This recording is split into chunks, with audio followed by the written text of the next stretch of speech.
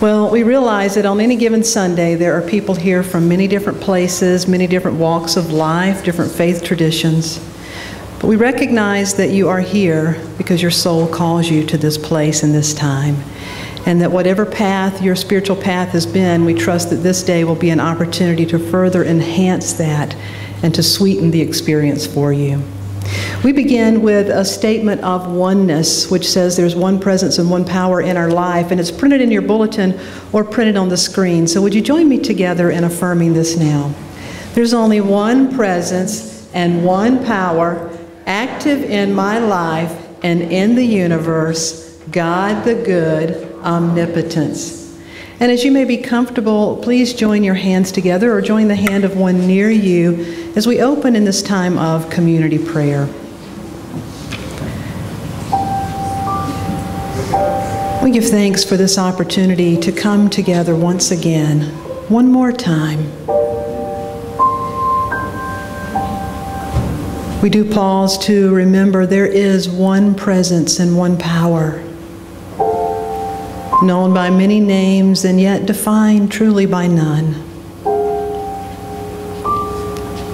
It has been said that God is love. And that's more than God is loving. It means that God is the pure essence of love.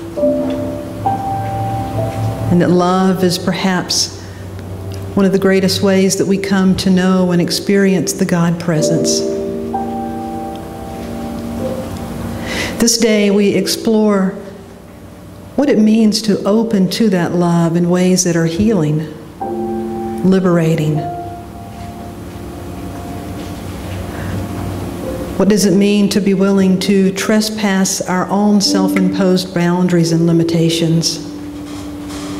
And how do we cooperate and invite this presence of love into our life to show us our blind spots, to reveal what we may have not yet been able to see, so that we can find whatever we're seeking. And the doors may be open to whatever it is we need opened. We realize this is a divine appointment, and we say yes, and allow it to be so. And for this, we are truly blessed, and we are truly grateful. And so we say, thank you, God. Thank you, God, and so it is. The first stage in love is to believe that there is only one kind of love. The middle stage is to believe that there are many kinds of love, and that the Greeks had a different word for each of them. The last stage is to believe that there is only one kind of love. The unabashed eros of lovers, the sympathetic philia of friends, agape giving itself away freely, no less for the murderer than his victim. These are all varied manifestations of a single reality: to lose yourself in another's arms, or in another's company, or in suffering for all who suffer, including the ones who inflict suffering. To lose yourself in such ways is to find yourself. It's what it's all about. It's what love is. Of all the powers, love is the most powerful and the most powerless. It is the most powerful because it alone can conquer that final and most impregnable stronghold, which is the human heart. It is the most powerless because it can do nothing except by consent. Love is not primarily an emotion, but an act of the will. When Jesus told us to love our neighbors, he was not telling us to love them in the sense of responding to them with a cozy emotional feeling. On the contrary, he's telling us to love our neighbors in the sense of being willing to work for their well-being, even if it means sometimes just leaving them alone.